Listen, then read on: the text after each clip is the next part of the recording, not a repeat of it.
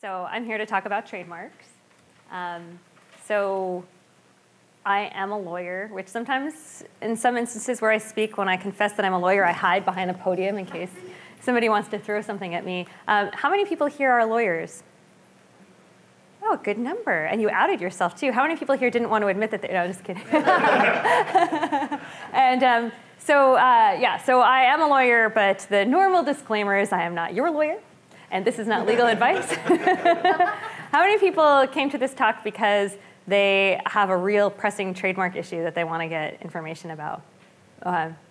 So if you have a real pressing issue you want to get trademark advice out, seek legal counsel, but hopefully you'll get some background from this talk and it'll help you know what questions you should ask and how to get started.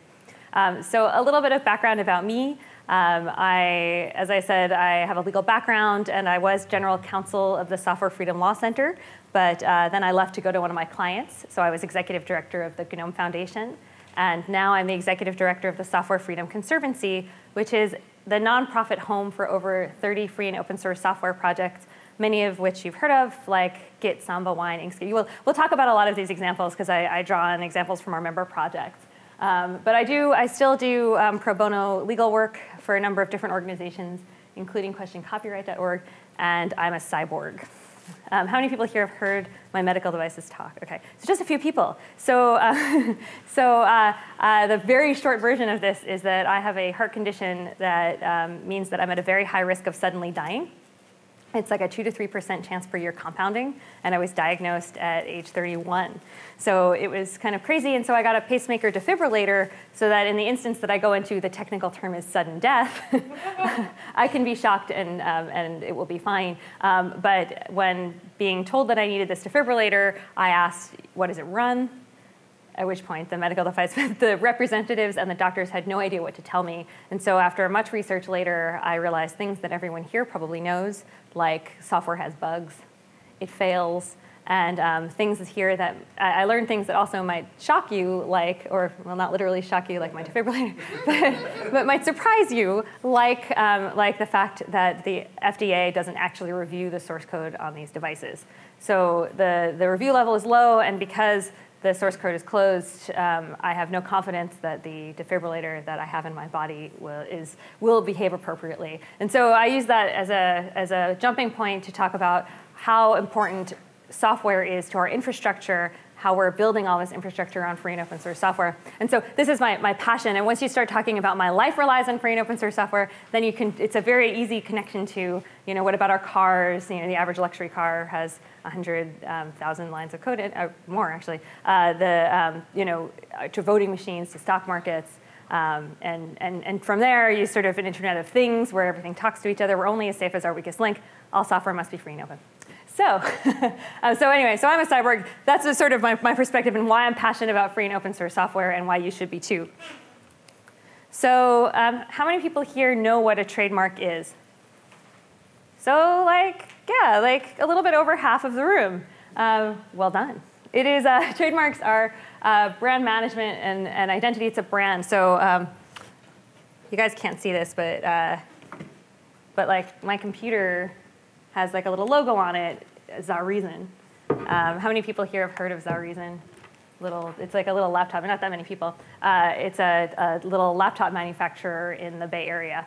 So you'll see that a lot of companies put their brands on things, laptop makers in particular, so you can see their brand and you get recognition. And so a trademark is, it's basically, it's like words or pictures. It's anything that identifies the goods. And it's actually interesting. It's about recognition. So we'll get into that a little bit more, but it's about what people think when they see your logo and brand are basically the tests for trademark, and it's earned through use. So it's not like, in copyright, your rights are earned through the fixing of the expression in a tangible medium, right? In copyright, you earn copyright simply by writing the code that you're writing or creating the thing that is going to be copyrighted. It's intrinsic. You don't have to do anything. It's born along with the thing that you fix. Whereas with trademark, you earn trademark as you use your brand and it's recognized in the field. So for example, Zareason, I actually gave this talk in Germany last week and nobody raised their hand. And I was sort of like, okay, well, see, they might not have a very strong trademark. You should all know about them, but they, their mark is not recognized, and until it's recognized. So it's a really interesting thing. It kind of turns the legal analysis on its head, and it's a very different analysis than copyright. So this is Conservancy and all of our projects. Each of these logos and names, each of these is a trademark. So, for example, we're going to see, I'm going to use Git and Inkscape as examples. So there you have, the names can be trademarked. So, if you, like Liberel has no logo to it, but the name itself is a mark. And then some have logos that they use, like this box is actually BusyBox. But you might not know that from the logo. But it's interesting. So you get, but if someone were to use any of these marks to be, to use something else, to imply something else, it could be a problem because it can be confusing. And we'll get into examples of that and why that's the case. But so I put up this slide in part because I want you to know what Conservancy is about, and you've probably recognized some of these projects. You're probably using them. Even if you don't know and you're not sure you're using them, you're surely using them. Or the company you work for is using them. And they're a wide variety of marks and used in different places. So trademark is all about confusion. So I was talking about before that trademarks are earned through use. You don't get a trademark for just thinking up the name of something, right? If you say, I want to call my laptop company Zareason, they should really pay me for this talk. I'm just kidding, I'm kidding. So if you want to name your laptop company Zareason, if you get that idea, you don't just, your trademark is not automatically born. You can't just simply register a mark with the US Patent and Trademark Office and expect to get recognition of that mark and protection from that mark. You earn that mark by using it, and it's all about the perception of consumers. Right? So it's all about what the consuming public or whatever area that you're involved in thinks when they see your name or your logo or your product. And it's establishing that. And so this interesting turning the analysis on its head is intrinsic to trademark analysis. And no matter what issue you discuss with trademark law, it's always going to come down to a question of, are people confused? When they see your mark, does it bring certain, is there recognition? Do people know about it? And is it easily confused with something else? So what about all these weird marks and everything? What do those mean? So the R circle, because you see them all the time. You see them on everything, right? So the R in the circle means registered. And what that means is that you have applied and registered your mark with the US Patent and Trademark Office, the USPTO, as I will say now, and it will roll off your tongue the more you talk about this. And the TM means just trademark. So with a registered mark, you need to have registered it, but there's a whole body of law, and it varies from jurisdiction to jurisdiction, but in the United States, there's a whole body of law whereby you earn common law trademark rights by using your mark. So even if you never register your mark, if you're using a name or a brand or a logo in business, you are earning recognition. So just because someone hasn't registered their mark, it doesn't mean that they can't stop you from using the mark that you have, if it could be confusing. So that's basically, and what's good about using these, especially the TM logo, is that it's shorthand, it can be small, and it tells people, this is a brand, I'm using it, just so you know, it's not just a word that you can use. So there's an inherent tension between trademark law and the enforcement of trademark law and the ideals of free software. How many people here have heard of IceWeasel? So IceWeasel. So not that many people actually, maybe a quarter of the audience. I would expect it to be higher. But IceWeasel it's a fork of Firefox. And it came about because the Debian community felt that the Mozilla trademark policy around Firefox was too restrictive. And the idea behind free and open source software is that anyone should be able to distribute the software modify it, distribute those modifications at will, provided that they satisfy the terms of the licenses, and those may have different requirements depending on what license you choose. And so the Debian perspective was, if we can't distribute it and call it Firefox, then we actually can't distribute it. Basically the trademark logo was so restrictive that they felt like it was not fully free. And therefore, in order to be able to package it with Debian free, some of the community forked the project and and called it Ice Weasel as like a little joke on Firefox. And in that time, Mozilla amended their trademark policy. They became a lot clearer about that. And I think at the same time, the Debian community got a little bit of education about trademarks. And so it was a really interesting situation. But as someone who represents free and open source software projects, it's very hard to find the right balance between giving permission to allow people to do what they should do under free software licenses while still having some control over the logos and trademarks. So we draft a lot of trademark policies. How many people have read a trademark policy? This is really getting into it. Oh, hey, like the same quarter that heard about Ice Weasel. I think you all heard about Ice Weasel and went and read the policies. Okay, so Ice Weasel. Trademark policies are something that you put in place that give clarity to people as to what they can use their trademarks for, your trademarks for, and what they can't. I highly recommend, if you are in a free software project and you are establishing a brand, and you are establishing a brand by simply using a name consistently with your software and using it to promote your free software project, that you adopt a policy that clearly sets out what you expect people to want to do, and what you expect people to be able to do, and what you expect them to ask for permission to do. And we'll get a little bit more in detail about that. This is the Git trademark policy that we put in place. And it's basically the similar policy. Actually, the first one that I started writing like this was Subversion. And you'll see sort of, so a lot of trademark policies are of a similar model. And it sort of talks about the purpose, and then it talks about the things that you can do. I think I have a slide that, yeah. It talks explicitly like what you can do and what you can't do. Like, for example, if you've got substantially unmodified versions, you should be able to call it by the name of what it is.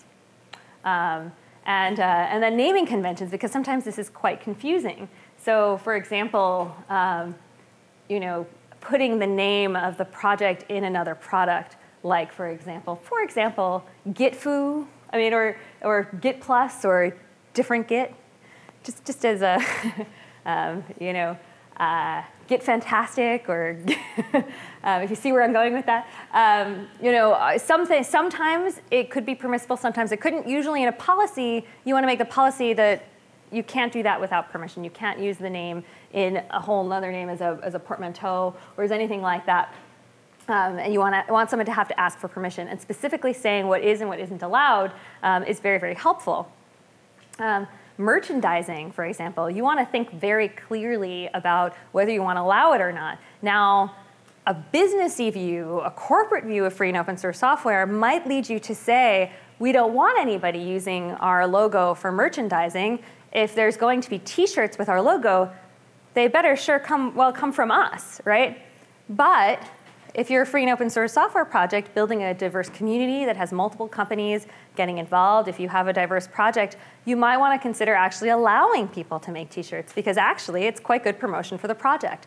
The more people walking around with your logo on their shirt, the more times people will have a recognition of what you're doing. They might go and see what so it's not necessarily a straight line, and our projects come out on different sides of the issue on this. So for example, I was recently, like 6 months ago, executive director of the GNOME Foundation. GNOME has a little bit of a tighter policy because it's a very design-oriented community, and they want to make sure that the designs look good. And so all of these things are either allowed or not allowed, and the things that are allowed under these policies are only allowed to the extent that there's no likelihood of confusion, which is what all of the trademark law analysis comes back to. And so from my perspective, as a lawyer that wants to promote freedom, I don't want to limit, I want to make sure that my catch-all is within the letter of the law, right? Is within what is, with the legal limits. I don't want to permit anything that's going to have likelihood of confusion without having a very serious thought about it, about the positives and negatives, and really evaluating how it's going to affect the brand and the trademark. Yeah. With respect to merchandise, do you usually put restrictions on them, like you can't couple it with profanity or pornography or stuff like that? And you see that typically with commercial companies. Yeah, so usually not. Most free and open source software projects come from a very strong free speech component, and so they want to encourage people to say what they want to say. There are things like we don't limit, generally specifically say you can talk about it factually, even though you don't need to, and we'll talk a little bit about that, about called nominative use. But as far as being there are some anti-disparagement clauses in some of the free software trademark policies. I personally have a little bit of a mixed view about them. I think they have very limited legal effect, because if you're being critical of a brand, then you probably have a right to use it in that way anyway, under free speech laws in the US. So, yeah. The trademark marks that you did before, registering is the whole process. The TM, though, is that just advisory? And what, other than just telling somebody that I consider this to be a trademark, what effect does the TM have? So the TM is just putting people on notice. It's just telling people that you are claiming some trademark rights for it, and it serves as a notice. So if somebody violates it later, it will be harder for them to say, oh, I didn't know that this was a trademark. I thought it was just descriptive of what you were, of what you were creating. Is there a common This is great. understanding or expectation that if you use the little TM, you have registered it, or are those two orthogonal? Right. So if you're using the R in a circle, you have registered it. TM, you may have registered it. So, but there's no expectation you have. Right. But there are common law trademark rights that arise from using the mark that you could use to, and I have as a lawyer helped projects get bad actors to cease and desist based on common law trademarks.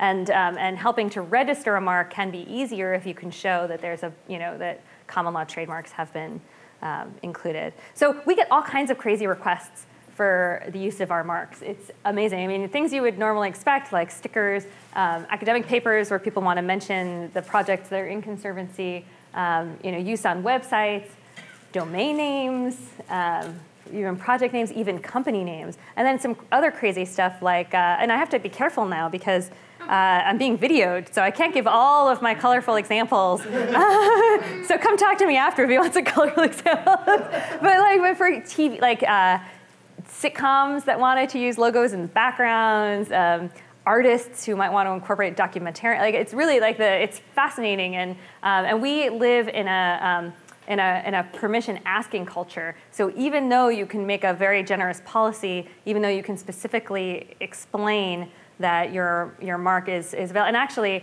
several of Conservancy's marks, like Inkscape, the logos themselves are actually licensed under a free license like LGPL. And GNOME as well. And really interesting things happen with that. Trademark lawyers that are come out of like traditional trademark law totally freak out when they see that logos are released under free licensing. And so it's really, really interesting. And I'll show you an example of that. But even though there may be explicit permission to use these logos, a lot of people ask us, and while they don't have to if it's within the policy, it's really fun sometimes that they do because you can see what they're using it in. So there's this concept of defending your mark, and there is legal basis in the assertion that if you don't protect your mark from use by others or misuse, that you will lose your trademark. But that is vastly the secret between us. Secret on video. The secret is that this is vastly overstated a lot of times by corporate departments in order to zealously protect a brand, and they rely on the part of trademark law that says that if you don't protect your brand, that you will lose it. Now there's really interesting things, fun things like in trademark law that I would be remiss if I didn't tell you, like concepts like genericide. Who here has heard of genericide? Okay, so the same people who are reading the trademark policies. So genericide is basically what happens when your brand is so widely used that it becomes synonymous with the thing itself, right? So like, Kleenex was a good example. Coca-Cola, right? So around the U.S., there are parts of the country. I don't know if this is one where, is this part of it where if you order a Coke, Yes. they'll say what kind?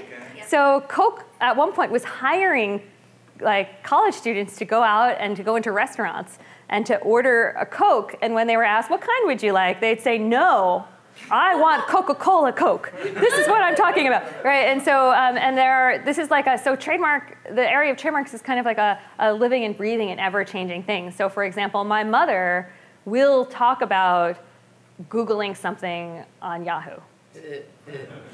She will. She will. Sometimes I joke and I say, I'm going to Google it on DuckDuckGo. Is that okay? and so like these things and so there is some truth to this, but it's a little bit overstated that you sometimes need to do. So here's an example. I don't know if you guys can see this, but this is a tattoo parlor in Bangalore in India, and it's called Inkscape.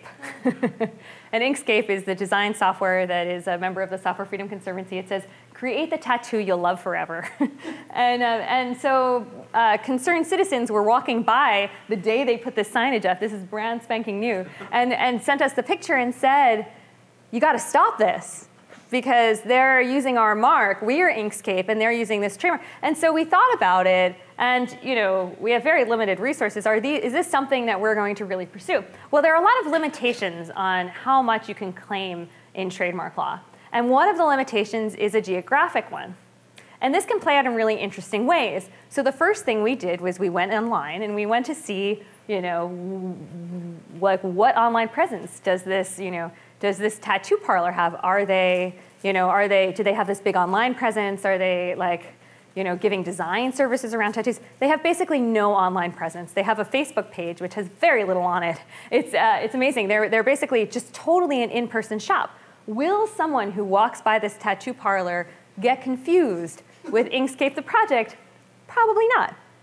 Now, if they change their model and they become more present online, if they're offering to design your tattoo using software, basically you're limited geographically, but you're also limited as to, the area in which you're active. So, our projects are software projects.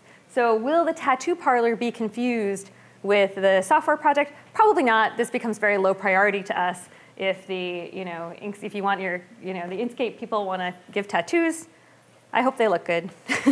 I hope you are happy forever with them, right? This is the Samba Cafe in New Jersey. I hear their grilled salmon is killer. Again, Samba is a good example. Samba as a word is not distinctive to software, right? It's a name that can be used in different contexts. You might think of it in terms of music or dance, but it's distinctive when it's applied to software. Having it in a restaurant is a completely different situation. Similarly, Boost, right? It's a great C++ libraries, but in terms of energy drinks, it's I doubt anyone would be confused. And Sugar Labs has sugar on a stick, and you're limited in terms of what you can protect for trademarks and. For example, Apple Computer can't stop people from describing apples as apples, right? You can only use it, and so Sugar Labs, when they have sugar on a stick, which is the sugar installations on USB, which is awesome because it means you can bring it into schools and use the computers that they have already, is not confusing with this literally sugar on a stick. So. One of my favorite examples is one that came across when I was at the GNOME Foundation and executive director of GNOME. So you can see GNOME uses the TM, even though their mark is registered because it looks good, and also and it's small, and they use it because in different jurisdictions they might not be registered. Does anyone know what this is? Oh, it's a little dark in the screen. Those fish that. Yeah, this is a fish pedicure. So this is a fish pedicure. I heard a negative, but some people love it. It's not. It's outlawed in certain parts of this. So the fish pedicure is there are these like cleaning fish that that eat the dead skin off your feet. So I've never done one, so I don't know. But you put your feet in the water, and then the fish just eat all the dead skin, and it's apparently, like, some people love it because it makes their skin soft and new, and they love it, and the fish just are only interested in the dead skin. And it's outlawed in some parts of the country because they weren't keeping the fish in good conditions, and they weren't cleaning the water, and really yucky. But okay, so somebody contacted the GNOME Foundation when I was executive director because they were using our logo. Isn't that cool, right? So they used the GNOME logo, but they made it look like a fish. They added an extra toe, right? Now, so the reporter was like, outraged. They're using our logo. Let's stop them. However, so you go back to the normal question of, is this likely to be confusing? Not really, but what I love about this is the perfect example of how you can have benefit to freely licensing your logo while still protecting your trademark. So these logos, while you can see side by side that they're from the same source file, you can also see that the fish logo looks completely different. If you weren't seeing them side by side, you wouldn't necessarily think of the GNOME logo unless you were intimately involved with the GNOME project. They changed the color, they changed plus it's describing something that's completely out of the area, but they had an advantage because they could use a file that was LGPL'd for their logo. So this is one of the best examples of how you can have benefit of freely licensing your logo under copyright while still having it be consistent with your trademark policy. On the other hand, this logo, this is the Debian swirl with the GNOME footprints. And this happened like not too long after the fish pedicure, where I was like, yes, a good example of how it's great to, how we can share and we can use trademark law to, to help people without having to, still keep our trademark, but without having to interfere. And so this was basically a logo that was created in order to show that it was a distribution of Debian with GNOME on it. And there was a lot of disagreement, and ultimately, and actually the GNOME Foundation was accused of not releasing their logo freely, and there were reminders of the ice weasel incident, but. However, upon closer look and discussion with the Debian community, it became clear that actually nobody really liked this logo, and it could be confusing, and that in fact the Debian community didn't want to be confused any more than the GNOME community did. And so while we could use some logo like this in the future, we should probably talk about it. So having a pragmatic approach towards copyrights is a really great way to go. And the kind of analysis that you need to do for these things is sort of, are the marks similar? Are you in a different market? Like the Inkscape tattoo parlor or Samba restaurant. The overall impression. So this is where the fish pedicure situation was very helpful because the overall impression of the use was totally different. And was anyone actually confused? Did anyone go in to the tattoo parlor and say, can you give me a copy of Inkscape software? Or in the fish pedicure space to say, I want to tell you about GNOME 3. And you have to evaluate what is the actual impact going to be in the community, and also realize that who here has heard of fair use? Like everyone, I hope. Yeah, pretty much everybody. So fair use is a concept under copyright law. The analog to this in trademark law is called nominative use, and it's basically when you're making a descriptive reference to a product. And so that we want to be able to allow as much as possible, and that gets us pretty far. And the analysis might be different under different conditions. So it's really interesting. So I had this long conversation with a trademark lawyer at a company about something where I, as a nonprofit executive director and counsel, had one set of interests, and she, in a company, had it, but it was the same issue, is that we were making the same decision together. And we go through the analysis, we talk about the same case law, we talk about the entirely the same legal analysis, and 45 minutes later, we get to the end of the discussion where we, yes, and I said, great, so we can do it. And she says, Great, so we can't. And it's basically that you have to sort of think about what your goals are and what you're trying to accomplish. And a lawyer with the interests of a company at heart might come to a different conclusion than a lawyer who is based within the nonprofit side of the project. So you have to sort of keep that in mind. And it's really important to keep your goals in mind and sort of evaluate what you're hoping to get out of trademark protection. How many people here have heard of GAME? Okay, so like maybe like a third. GAME was, how many people have heard of Pigeon?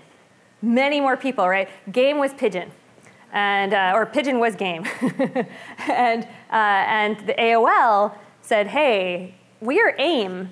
We don't feel comfortable with you as GAME. And as their lawyer, I started working on a defense, right? I started working on, well, we've been using this for all this time. It's a play on the word game.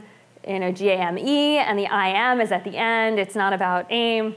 It's about instant messaging. And then we took a step back and said, what are we trying to accomplish from this? Is this a brand that's worth protecting? Did you think a lot about GAME when you chose it? I know you have it was a very popular project, but do you think people would stay with you if you changed the name?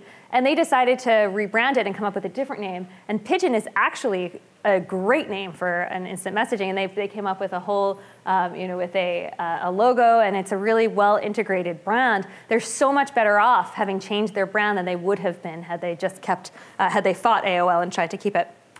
So all this trademark work, and I'm going over, so I'll go a little bit faster. All this takes a lot of work. This is Tony Sebro, who's Conservancy's general counsel, and Pam Chestick, who's local to the area and a fantastic trademark lawyer who's independent. She gives us some pro bono work and is really amazing. They work quite hard on our behalf. And we just won an opposition proceeding with the U.S. Patent and Trademark Office where a company was trying to use one of our project's names in their company name and their product name. And we were able to stop them. And there are a lot of similar areas that we've been able to clear up. How many people have heard of GitTip? GitTip, okay. It was like it was originally meant to be like a tip jar alongside GitHub, but it sort of wound up being like a small micropayment. And they recently rebranded, and the founder wrote this great post about why they decided to rebrand. And so they were GitTip and they became GratiPay. And he said, it's hard to spell, GitTip is hard to spell, hard to pronounce, and hard to remember. And for Pete's sake, my own kids confuse GitTip with GitHub.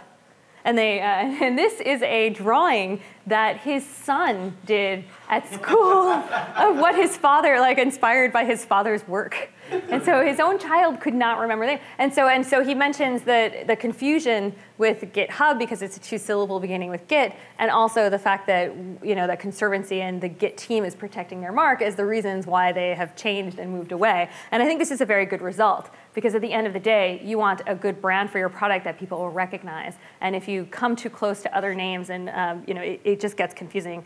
Conservancy has agreements in place with GitHub and a couple of one or two of the other uses of Git in the name, and that controls the situation. And the choices of who is allowed to use the Git mark is a controlled, thought about thing, as opposed to something that you just allow to happen, which doesn't help anyone. These are pictures from the Evergreen conference. Evergreen is library software, and they're a totally awesome community. Librarians are so cool. And they're a kind of a different free software community. And so at their conference, so this picture I really like a lot because it's he said that he thought the conference room looked like the UN, and he was like, librarians take over the UN. But so at their conference, a third party started advertising for an event that was nearby, and they called it Evergreen because it was a third party service that was proprietary software. And they used the Evergreen name to get people who are going to the conference to go to their event. And because Evergreen has a trademark, and Trademark Council and Conservancy, they were able to prevent that from happening. And there are a lot of times where this happens, where people use the name of a project to do all kinds of terrible, to basically direct traffic to proprietary software projects, which are antithetical to the very core values of the projects that are part of our free and open source software community. So there are a lot of bad situations that happen in relation to trademarks. A lot of people have heard about consulting companies that form around a piece of software, and then the resultant use of that name in the company project, even though it was not the understanding of the group when they started out. They thought they were participating in a neutral free software project, and all of a sudden it becomes a consulting company. This happens all the time. Most of the disagreements that we encounter happen from that. And so we at Conservancy have been thinking about how to prevent these situations before they occur. And I don't think I have a slide. Yeah. So what we've started to do is I'm pre-announcing, which I always hate to do, but we're putting in a starter kit. So sort of something in place before you need a foundation. You need stewardship of your name and your mark. And so we're creating this service where you can simply register your name with us. It's actually quite complicated under trademark law, so it's taking a lot of work to put the agreements in place. But the idea is that it's a very lightweight thing, and you might not ever need that trademark enforced, but at least you make a statement with your free software project. You say, I want there to be a neutral perspective for participation in my project. This name will never be used by any one company to exert control over that company, and I think it will be a helpful way. And then it has other benefits, like if you do decide you want a foundation, you can jump the queue in applying to Conservancy, which is we often have a backlog of applicants. So anyway, so that's something that we're working on, and I hope to make an announcement about soon. So how important are trademarks? Sometimes they're very important. Sometimes they help prevent misuse and abuse. Sometimes they can help keep the ideals of a community focused on their free software project. And sometimes they get in the way. Sometimes, in the interest of sharing, it might be better to not focus on your trademark. It's really important to stay goals-oriented and to use the legal mechanisms that you have at your disposal to end those goals. And at the end of the day, you may want to increase participation more than you want to defend any particular mark. But there's no substitute for having a strong brand that people recognize and that gets people excited about your project. So very lawyerly, I will end with it depends. But unfortunately, that is the case. Both GNOME and Conservancy are charitable organizations, and you should donate if you can. And so I think we have 5 minutes. I was rushing to get to questions. So questions. Do you think there's a correlation between vigorous trademark protection and open source projects which are under a permissive license as compared to not so much and projects with copyleft? It depends. No, I think actually it's quite varied. So it's interesting because I think that projects are permissive for a number of different, and copyleft for various reasons. Right. And those reasons can be so a project might go with a permissive license because they have a feeling that the companies that are involved in the space would be more amenable to a permissive license, and sometimes they're, the companies are pressuring towards a permissive license. But sometimes there are actually a lot of people who believe that a permissive license is more fully free than a copyleft license, and that sometimes impacts how these trademark issues also play out. So, if you go to a BSD conference, it's really interesting how people feel about it, and the desire to share amongst permissive communities can be extremely strong. Right. And so I think that it sometimes varies depending on that. Yeah, the reason why I ask is I think that, in general, the more permissive the license, the more likely there will be external companies consuming your software product and wanting to leverage that brand awareness from the open source company, whereas it's not that easy doing that with, for example, GPL code for a company that... Yeah, I don't think that that's true, actually, because I think that the copyleft projects like the Linux kernel are so widely used in so many different companies, and and people assert the trademarks differently. So I'm not sure that I see those issues. I also would like to give a talk about misunderstandings around copyleft and why you might want to choose copyleft licensing, and we would probably have it have a long discussion about that if we had that panel. But anyway, so who else has a question? You mentioned Git versus GitHub. Can you talk a little bit about Well, so there's an agreement in place between Git and GitHub. So it's, so that's in a different category. Okay. Yeah. So all work is considered copyrighted upon being placed in the fixed medium, right? So if I make a logo mark and it's got art, it doesn't matter if I ever protect it as a trademark, because if you use it, I could go after you on copyright, right? That's right. So You were that sort of evil IP protecting kind of person. well, right. So creating a logo with artwork, fixing that expression in a tangible medium, you have copyright around the logo in the same way that the that the Inkscape mark or GNOME, since we use that as an example, is licensed. The copyright is licensed under LGPL. So there are all kinds. So software is quite complicated, right? Because we have all these different legal regimes that basically govern the rules around software, and none of them were invented for software, and they're all awkwardly applied in layers, right? We've got patents and copyright and trademarks, and it's just basically, it all stacks up quite awkwardly, and despite the fact that there have been some revisions that deal with software, I don't think it's a very good legal regime for software overall. And so it's quite problematic, and this is one of those areas where, yes, you can use copyright to stop people from using your logo, but they can still use the name. There's no copyright on the name unless there could be copyright on a special font that you've printed the name in, certain kerning or whatever. So there could be copyright around letters and fonts and things like that. But in our world, we wouldn't want to do that anyway, because we would want to, we would want to share. And more importantly, if people are distributing software, we want them to refer to our project. But we also want to recognize the fact that we want them to say, if they've modified it, that it's based on this software or that it's a derivative of this software. Because if they make changes and then there's a real quality issue, right? Like what is it that I'm downloading? And a lot of big projects like LibreOffice and Firefox and Thunderbird have had really good examples of people making really malicious changes that have malware in them or other problems using the goodwill of the Mozilla logo and of the LibreOffice logo, and that's really problematic. And then you really need trademark to help shut those things down because it's predatory behavior and it's not good for anyone. Sorry, then you. Have you ever noticed or encountered an instance where a free license, sort of copyleft, I guess, could or has led to the evolution of the logo itself?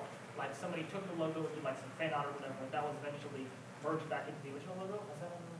Yeah, I mean, that definitely happens all the time where people who are involved in the community think the logo stinks. I'm going to actually go back to this slide and say, so some of these logos have been improved by users of the software because they saw the logo and they wanted to improve it. Some of our logos could really use Stan to be improved. So if anyone here wants to, I'm not going to mention any particulars, but some of them are like pixelated and we don't have good. If you want to do that, you should, and just to get in touch with us, and it'll become part of the formal process. And so all these things we want to establish, just like free and open source software, we want to improve them with the community participation.